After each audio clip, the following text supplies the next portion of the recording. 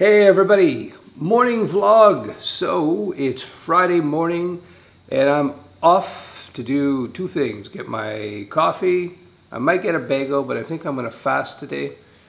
Good to fast, it's good for your health. Then I gotta go to the bank, I gotta take care of some banking. And yeah, we're supposed to have the new video store site, big cleanup I mentioned previously. That should be done the next couple of days. We shall see, we shall see.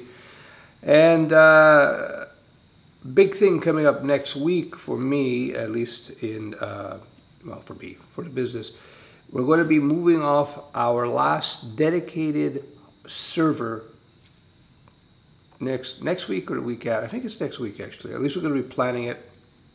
We're going to be moving off our last dedicated server. I guess this is, and we're going pure cloud now.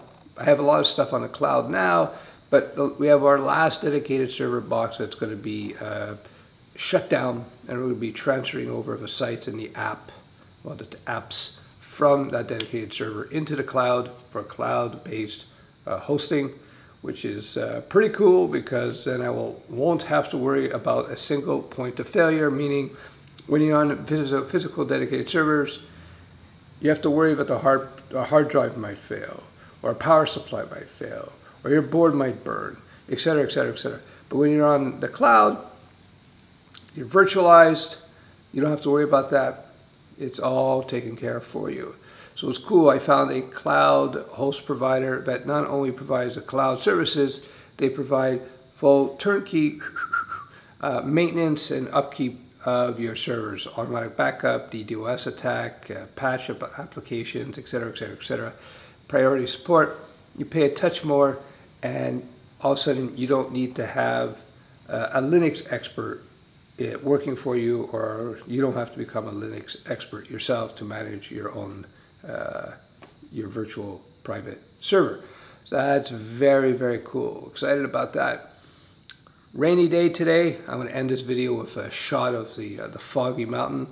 Here's a little bit of advice for people out there, nerd advice. Now, I'm a little older than most of you guys, in my 40s, so I have a little experience besides the business and the coding and the other things, also the dating. And let me say, I have my battle scar. See this white patch here? That's from one ex. This white patch here, that's from another ex. Two girls whose names I will not name, but unusual individuals, we'll just put it at that. If you go out on a first date with somebody, or a second date, and the girl mentions her ex-boyfriend, you walk in by a restaurant, she goes, oh, me and my ex, we used to go there, mentions him by name, that is a major red flag, and I would suggest to you, I would vacate the premises nicely. Obviously,